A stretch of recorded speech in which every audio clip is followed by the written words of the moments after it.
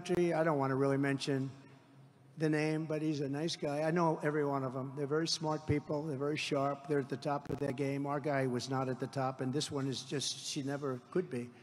By the way, lousy student, failed her law exams. Did you know that? She couldn't pass her bar. She couldn't pass her bar exams.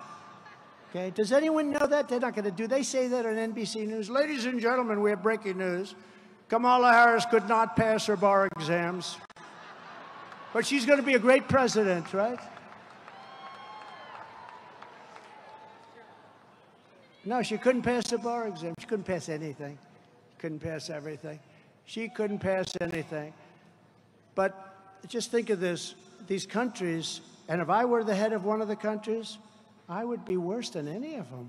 I mean, some of them actually have half of their prison population still. I wouldn't have any. Richard wouldn't have any. You and I would, our country would be the safest country. Every criminal would be in the United States of America. I can tell Richard Childress. Every criminal would already be here. Every jail would be empty. Every mental institution, insane asylum would be empty. They'd all be in the United States. And that's what, in a short period of time, that's what's going to happen. We're going to have all of their criminals. The only thing good about them is they make our criminals look like very nice people by comparison. These are serious criminals. These are rough killers. But under Border Czar Harris, can you believe it? Our communities are being ravaged by migrant crime. I call it migrant crime. I used to call it Biden migrant crime, but now I'll probably change it to Harris or Kamala. You know, it took him about, what, 4 years to pronounce her name right, and then she did an overthrow. That was a very undemocratic move, wasn't it? Earlier this year, a 15-year-old girl in Massachusetts was raped by a migrant who Biden and Harris flew into the United States against all orders. In upstate New York 2 months ago, another 15-year-old girl was attacked by an illegal alien that just walked into our country, assaulted with a metal pipe, abducted, driven to an isolated area, raped and killed. And in Texas last month, 12-year-old Jocelyn Nungari was tied up, sexually assaulted, and strangled to death by 2 illegal aliens who Biden and Harris released into the United States and refused to get them out. What kind of a vice president or what kind of a border czar allows these monsters to come into our country? And this is just a small portion. These people are here now by the hundreds of thousands. And remember this, it's like anything else. They're just getting comfortable. They've just gotten here a little while ago. So you haven't seen the kind of crime that's going to be inflicted on our country. They're just getting comfortable. They're getting used to being here. They don't know about the words politically correct yet when you catch them and you do nothing, and then you catch them again and do nothing. They don't know. The only time they do something, if it happens to be Trump, because he talks about how the rigged election was a disgrace. Oh, he should get the electric chair because he said the election was rigged. But if you rape and kill somebody and strangle them and dump them in a creek, that's okay with these people because they're crazy. And we don't want these people running our country anymore.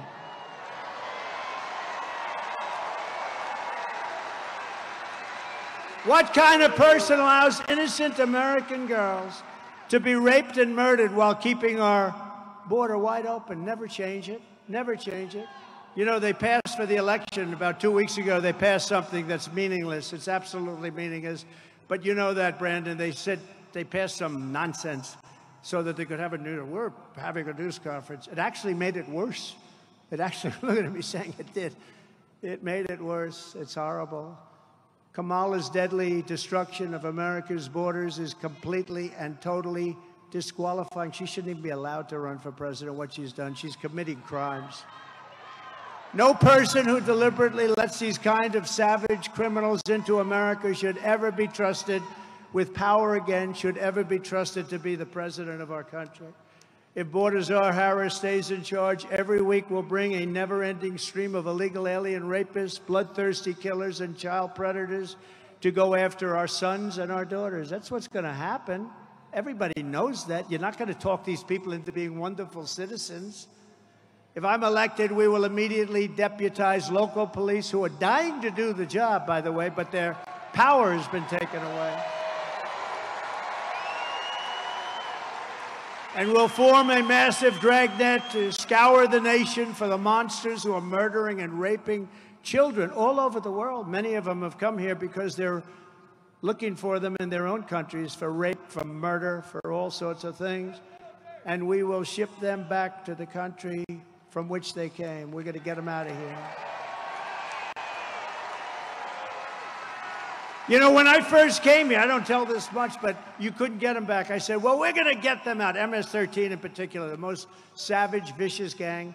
They killed two 16-year-old girls walking to school. They killed them with a knife. They sliced up their body. They didn't want to use a gun because that's too quick. They didn't want to use a gun. They sliced them up. They sliced them up into pieces. They killed them. And Nancy Pelosi said they should stand trial, you know, nice fair trial. No, these are monsters. But when I first came here, I said, we're going to get these people out, MS-13, and the general came up to, sir, President Obama at the time. President Obama has been trying for 4 years. President Bush has been trying. They've all been trying. The countries won't accept them. They don't want their MS-13 back. I said, really, you can't get them back? No, sir. What they do is they put major big aircraft, commercial aircraft, on their runways so that when we're getting nearby, we can't land, sir. And then they clog up the roads, right, Brandon? They clog up. He knows because he was trying to send them back. They couldn't send them back. Then they clog up the roads so the buses and cars, every way, you can't get back into their countries. And they tell the people, we'll give you the death penalty if you come back in. Other than that, they're quite friendly, actually. So I said, really, they won't accept them? Yes, sir, we have to live with them. I said, we're not going to live with them. I asked, how much money do, like, Honduras and Guatemala, El Salvador, Mexico, how much money do they get from us for economic development and aid? Sir, we pay them $750 million a year. Now, that's peanuts compared to all of it, but still a lot of money. We pay them $750 million a year, sir. I said, tell them that we're not paying any more. They're in default. We're not giving them the money. We're not giving them any more money, Brandon. We're not giving. You were there, right? You were there. So we notified them, you're not getting any more money. The three countries in particular, El Salvador, Guatemala, Honduras, rough countries. And they were sending all of their criminals into our country. They said, we're sending them back, and you're not going to put any airplanes on the runway, and you're not going to clog up the roads. We're sending them back. But I said, how much money? 750. Inform them that they're not getting any more money. There's no more aid. We call it aid because we're stupid. We call it aid. You're not getting any more aid. There will be no more aid to your country. And the next morning, I got a call separately from all three presidents of these countries. They're very streetwise guy. They're very streetwise people. And they called me. And they said, sir, there must be a misunderstanding. I said, what's up? He goes, sir, you have stopped sending our aid to us. I said, that's right, because you're not letting the criminals that you sent in caravans and otherwise you sent into our country, you're not letting them go back to your country because we're sending. Well, sir, I'd like to talk about that. We would be delighted to take MS-13 back into our country. And all three countries the same exact. And we sent them back, Tom Homan and all our guys, right? And that guy right there. We sent them back at record levels like nobody's ever seen. Stand up, Brandon. Brandon Judd.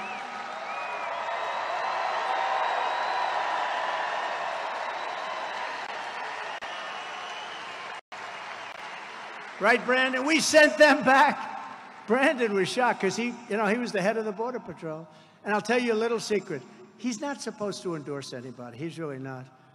But he got so fed up with the incompetent people that when I ran, he said, I don't care. I'm endorsing Trump. I said, you're not supposed to do it. I said, I don't. And he never wavered, did he? He never wavered. Him and his whole group of people, they're incredible. These are incredible people. You know, it's much easier for him not to do the job. But they don't want that. They want to straighten out our country. They love the country as much as anybody in this room. They want to work. It's risky. It's dangerous. They don't want to not do their job. They want to make our borders strong and our country safe. And we're going to be doing that in 6 months. We're going to be doing that. You know, unfortunately, we have to wait till January 20th.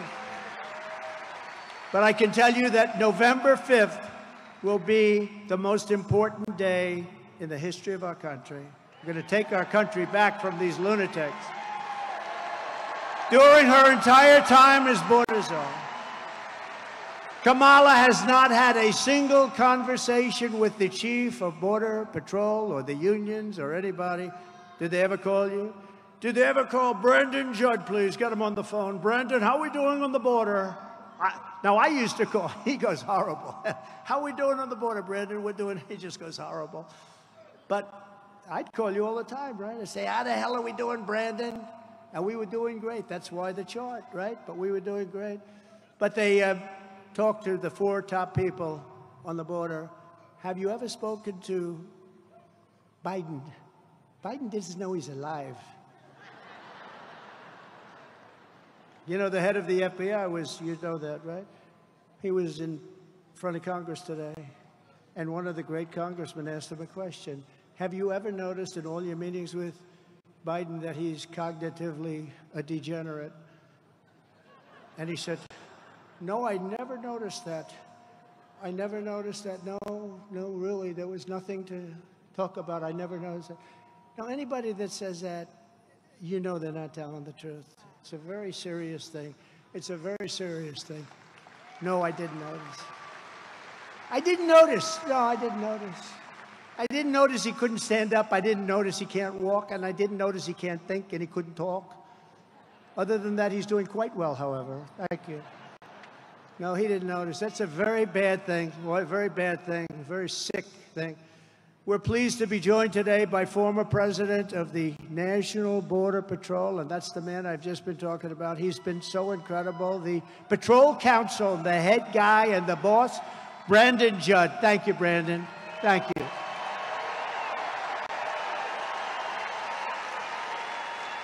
And Brandon, can you come up and say a couple of words? We have time. Do we have time? Come on, Brandon Judd. Come on, Brandon. And I'll bet you he can beat me up those. I'll bet you he can beat me up those stairs. Remember when Biden challenged him to a golf match, and yet Trump was just playing with Bryson DeChambeau? You beat him, didn't you? Look, I lived this. I lived this. Under 5 presidents, I worked under 5 presidents. Never have we seen a more secure border. You know this. This isn't a secret. The most secure border we've ever had was under Donald Trump.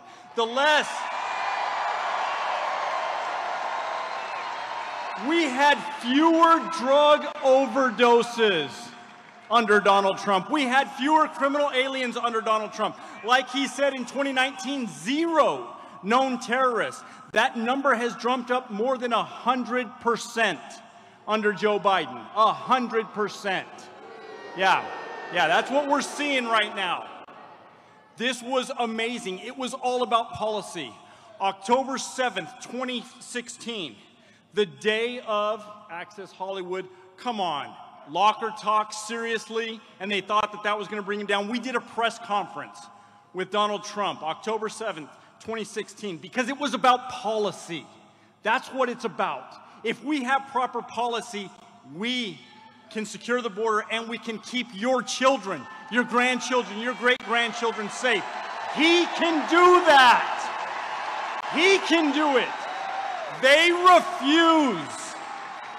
Kamala Harris knows what she needs to do. I was there. I gave her all of the policies that she needed, all of them, and she refused to implement them. She does not care about you. She does not care about the safety of this country. He does. This is the man for the presidency.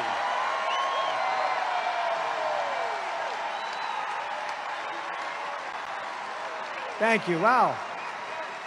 That was great. Thank you, Brandon. Thank you very much. He does some job. He does some job. Now that she's running for president, Kamala is suddenly trying to transform her personality to pretend she is tough on crime. She's so bad on crime. In fact, Kamala Harris was the original Marxist district attorney. She was the first of them. You know, you hear all about them in Philadelphia and Los Angeles. She was the first. She was worse than any of them.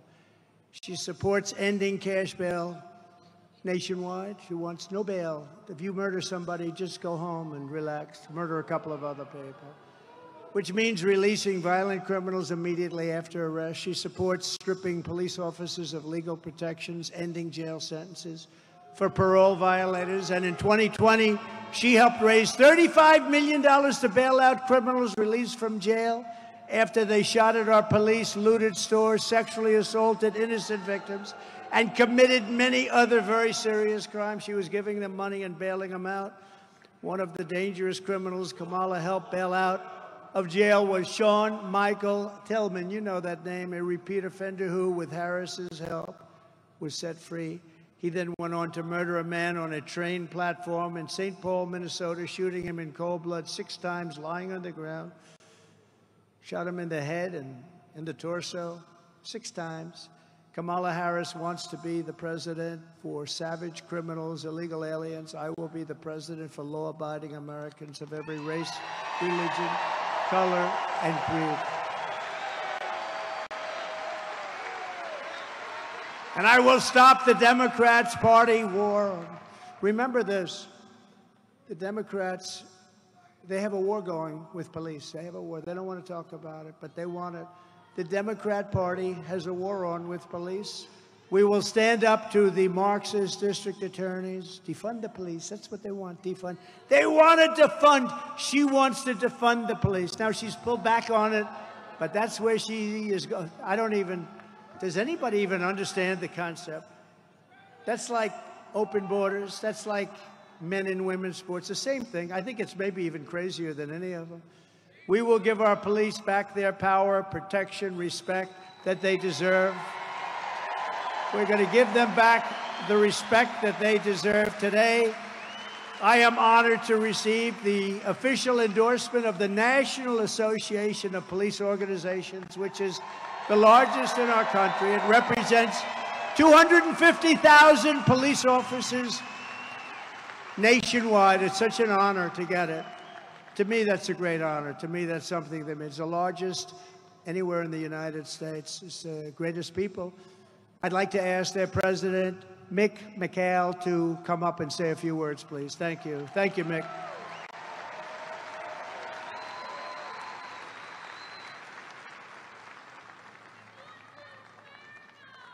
Thank you. Thank you so much. We appreciate it. Thank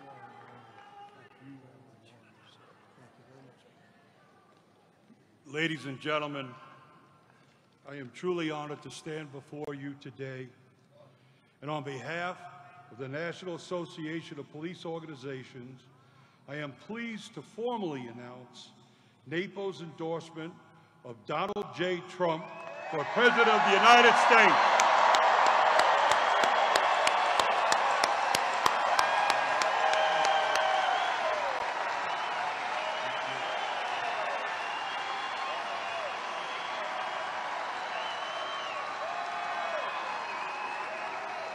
If I may, as President, President Trump directed the Attorney General to aggressively prosecute those who attack officers for simply being in a uniform.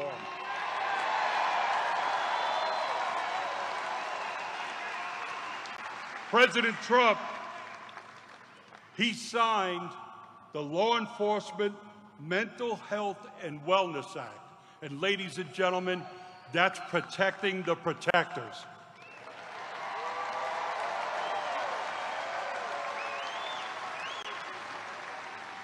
President Trump also signed the ability for surplus military equipment to once again be used to protect you, the citizens, not to take your rights.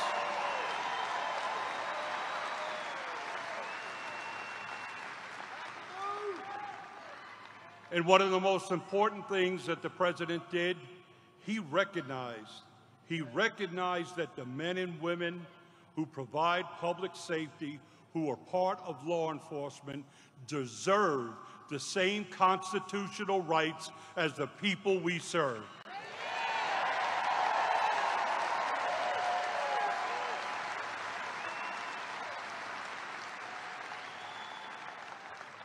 Mr. President, once again, we are proud and pleased to support your campaign, and we are here for anything that you ever may need.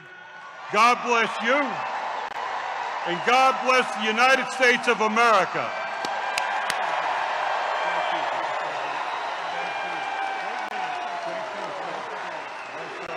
Thank you.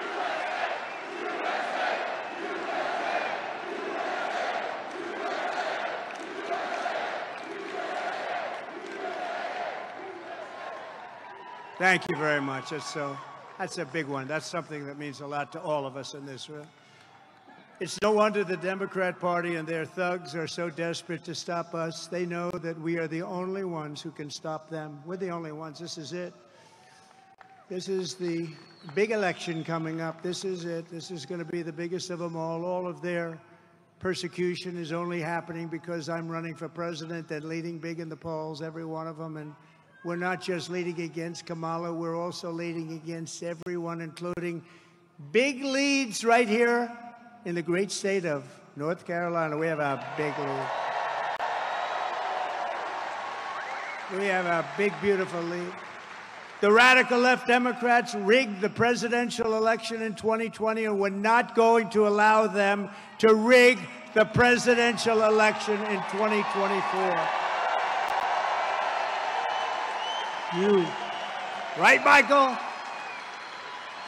Every time the radical left Democrats, Marxists, communists, and fascists indict me, I consider it truly a great badge of honor. I never thought I'd be saying that, but I consider it a badge of honor because I'm being indicted for you. And never forget, our enemies want to take away my freedom because I will never, ever let them take away your freedom. I'll never let it happen.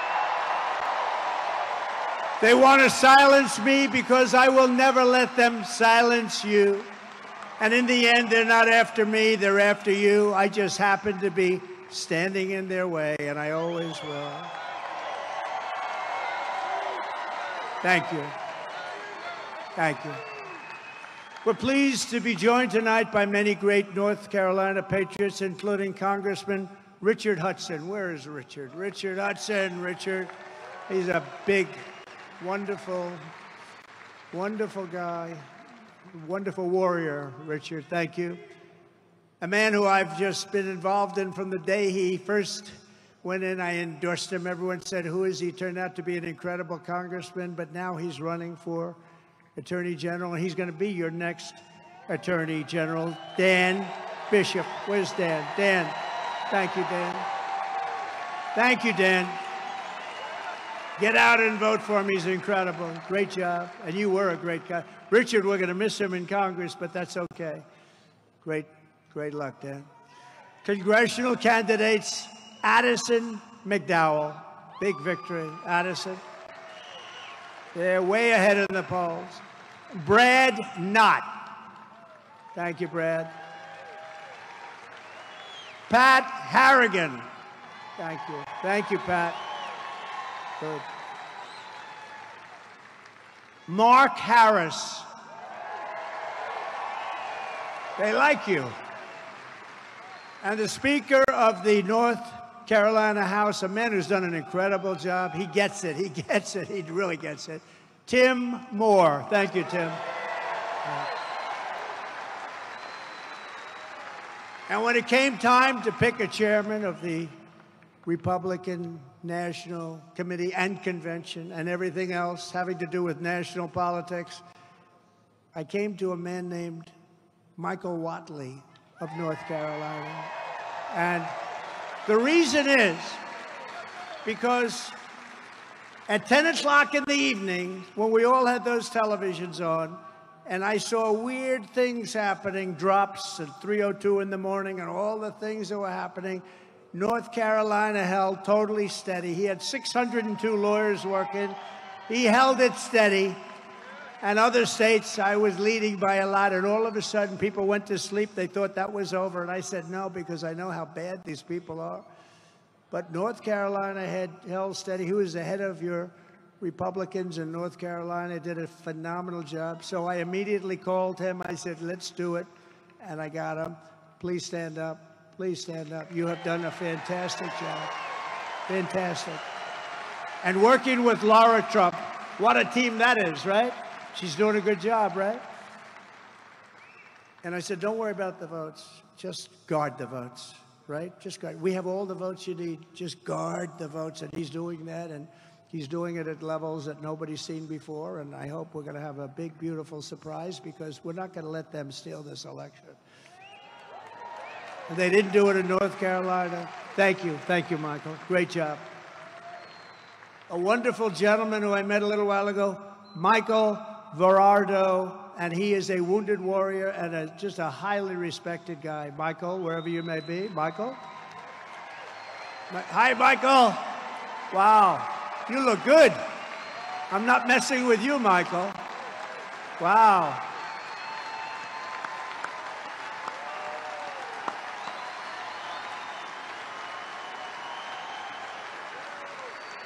Good-looking guy. Thanks, Michael. Great, great patriot, great person. Members of the Charlotte Police Department are here. Please stand up. You are phenomenal. What a job. What a job they do. Thank you. What a job they do. Thank you very much. And Chief of the Catawba Nation, Brian Harris. Brian, where are you, Brian? They've been so supportive. They've been so supportive. Thank you very much. From the moment we take back the White House from Kamala Harris, they switch. It's every day. Next week they'll have somebody else when they find out how bad she is. She's worse than he is. But when we take it back from Kamala and crooked Joe Biden, the most crooked president we've ever had, I believe we are going to have the 4 greatest years in the history of our country. We're going to do it. We're going to do it fair. Starting on day 1, we will end inflation and make America affordable again. Inflation is killing our people. They've got inflation. I think real inflation is closer to 50%. They like to say 23, 24%. No, they don't add everything. I think, look at interest rates. They're through the roof. Nobody can buy a house. You can't get the money even if you want it. To bring down the prices of all goods, we will stop the Biden-Harris war on American energy, and we will drill, baby, drill.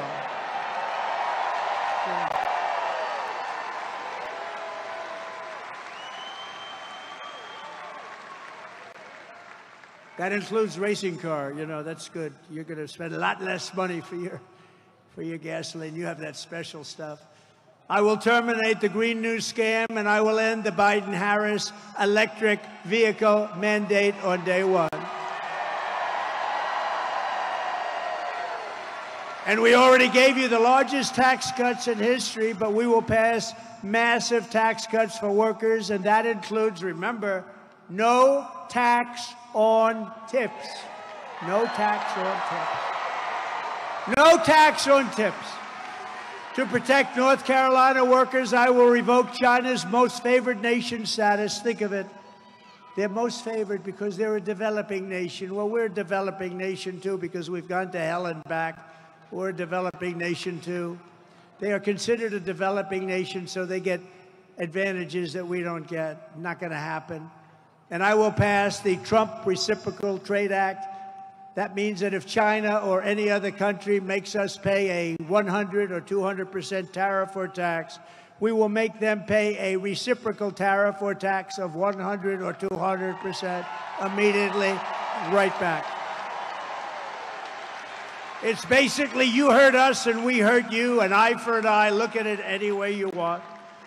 Before I even arrive at the Oval Office, shortly after we, the people in this room, win the presidency, I will have the horrible war between Russia and Ukraine settled. We're going to get it settled quickly. I'll do it as president-elect. I'll do it.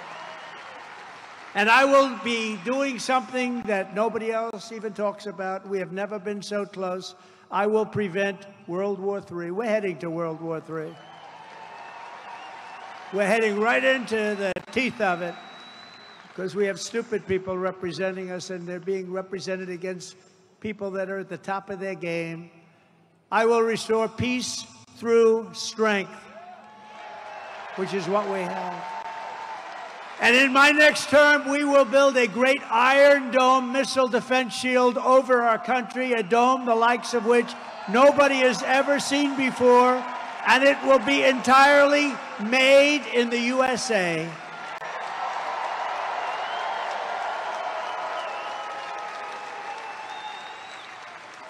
You know, Ronald Reagan wanted to do that, but honestly, it's a long time ago. We didn't have the technology. Now we have the greatest technology in the world. And in case there's a problem, we're going to be stopping them, but we're going to have the best in the world. It's all going to be made right here. I will not cut one penny from Social Security or Medicare, and I will not raise the retirement age. One day. I won't even raise it by one day. And, you know, they're talking about, she's talking about lifting the retirement age. She's going to have to, because they're putting a lot of the illegal aliens that are coming into our country. They're going into Social Security and Medicare. They're going into a hospital. We're not going to raise it one penny or one day. I kept that promise, remember, for 4 years. For 4 years, they said, oh, he's going to raise Social Security. No, for 4 years, I didn't, and I won't do it. I'm the one that won't do it. And remember, I said something else. I'm going to keep you out of wars. I kept you out of wars. We had no wars with Donald Trump as your president. We defeated ISIS. We beat ISIS in 4 weeks as opposed to 5 years, which was supposed to take. Remember this, our military is great. They're not woke. The guys on top, the political guys, are woke, but they can't convince them. I saw ISIS dissolve before us once I put the military on it, once they had the commander-in-chief behind them. We have great generals, and there's not woke. They're not woke. They won't be woke. They can't be talked into being woke. They'd leave before that happens. But we have people on the top that are woke, and they're all gone. We're going to get rid of them so fast. We're going to rebuild our cities into beacons of hope, safety, and beauty better than they've ever been before. We'll have to work with Democrat governors and mayors in many cases, but we're going to rebuild our cities. They're crime-ridden, horribly run places right now. We're going to clean them up, and we're going to do something that's really good, and we're going to take our nation's capital in Washington, D.C. We're going to clean it up, renovate it. We're going to rebuild our capital city so that it is no longer a nightmare of murder and crime, but rather it will become the most beautiful capital anywhere in the world. We're going to take over the management, the leadership of it. Right now, you go from North Carolina, let's go and see the Washington Monument on the assumption that they don't change the name, which they want to. They want to change the Jefferson Memorial. Not going to happen. Remember when we were having a problem in Washington where they were trying to knock down some of our monuments, and I passed a bill. And the bill said, if you touch a monument, if we catch you even in the act, you go to jail for 10 years. And there's no 10 years equal 1 year. It's 10 years. You serve 10 years. And it was amazing. I looked outside the beautiful White House windows. I looked outside, and people were just leaving town. It was an incredible thing. I took old legislation that, frankly, you could never pass, very old, 1926, and I restored it, and I said, 10 years, if you take down that, and they were all getting ready. They had ropes around the necks of these gorgeous pieces of art. I said, you do that, you go into jail for 10 years, and they left those ropes hanging. They couldn't get out of town fast enough. On day one, I will sign a new executive order to cut federal funding for any school pushing critical race theory, transgender insanity, and other inappropriate racial, sexual, or political content onto the shoulders of our children. And I will not give one penny to any school that has a vaccine mandate or a mask mandate. And I will keep men out of women's sports, and I will fully uphold our great Second Amendment. We will protect innocent life, and we will restore very quickly free speech, and I will secure our elections. Finally, we're going to get them secured. Our goal will be one-day voting with paper ballots, proof of citizenship, and voter ID. But until then, Republicans must win. We want a landslide that's just, and it is really an expression that's used. It's very tough for them. Too big to rig. We're way ahead. We're way ahead by more than even the polls say. We have to make it so big, Richard, that they can't do it. There's not a thing they're going to be able to do about it. So too big to, you have to get out there and vote. Get everybody. Get everybody. Get them all. Remember this. It's a strange thing. Evangelicals, Christians, they don't vote very much. We got to vote. They got to vote. They're great. They're such great people. Gun owners, the NRA, you know, gave us their total endorsement. But gun owners don't vote. They tend not to vote. We have to get them to vote. If we could get the evangelicals, Christians, if we can get gun owners to vote, it's not even an election, but they got to get out. So get your people at church to vote, okay? If you want to save America, get your friends, get your family, get everyone you know and vote. Vote early, vote absentee, vote election day. I don't care how you vote. You got to get out. You got to vote. And make sure your vote counts. Follow your vote. Check your vote. Check it. You can do it. Check your vote, that they don't rob you of your vote. Such an important thing. And if you want to help ensure election integrity, sign up at protectthevote.com. Protectthevote.com, and watch those people. Make sure they don't cheat. And Michael's doing a great job, and you just watch him, Michael. From Asheville to Raleigh, and this is, I have to tell you, an incredible group of people. The spirit, the incredible spirit. We have so much to say, but in conclusion, from Asheville to Raleigh, from Greensboro to Greenville, from Wilmington to right here in Charlotte, this state was forged by some of the toughest men and some of the strongest women ever to walk the face of the earth. Our American ancestors were backcountry farmers and frontier settlers, woodsmen, craftsmen, workers and warriors who poured their love into this land, and they loved their families and they wanted to take care of their families at all costs. They climbed the mountains, fought the battles, conquered the dangers, tamed the unknown wilderness, built the factories, and gave everything they had to make America into the greatest nation in the history of the world. But now we are a nation in decline. We are a nation in decline. Can you believe it? We are a failing nation. We are a nation that has lost its confidence, lost its willpower, and lost its strength. We are a nation that has quite simply lost its way. But we are not going to allow this horror to continue. Less than 4 years ago, we were a great nation, and we will soon be a great nation again. We'll be a great nation again.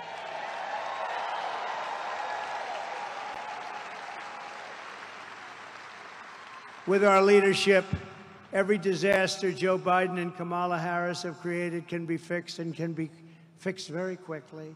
Every problem can be solved, and every wrong can be rectified. By this time next year, America's borders will be strong, sealed, and secure. Inflation will be in full retreat.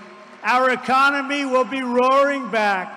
Optimism will be surging. The American dream will be thriving again for citizens of every race, religion, color, and creed. Law and justice will reign all throughout our land. Freedom will be restored. The flame of liberty will be burning bright. Joe Biden and Kamala Harris, the worst administration in the history of our country, will be a fading memory of the past. And our great silent majority, including the once forgotten men and women of our country, will be the ones shaping America's magnificent future when I am the 47th President of the United States.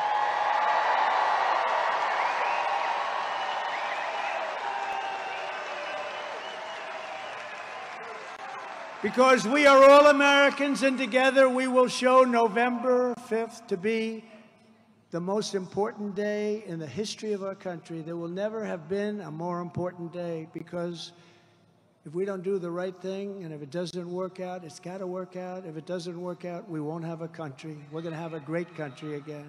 We're going to have a great country again.